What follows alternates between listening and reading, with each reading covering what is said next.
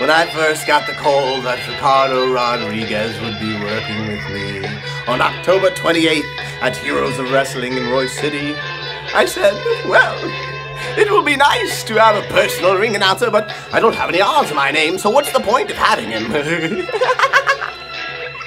But then I was told that he won't be my personal ring announcer. No, I'm actually going to be going head to head with him. Yeah, that's right. He's a wrestler.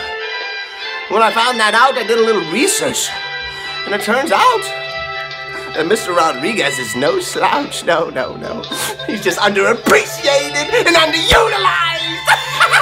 It seems we both have that in common, huh, Mr. Rodriguez? Yes, it would seem so, but it's unfortunate for you that me, when I am underutilized, when I am underappreciated, I become angrier and angrier and bitter and sour and mad!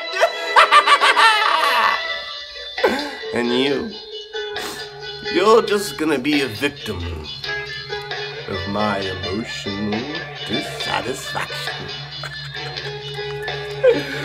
So, when I'm finished with you at things that go BAM in the night, you're gonna wish being my little whipping boy was what they hired you for in the first place.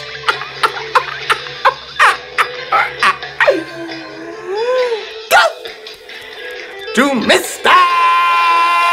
Rodriguez!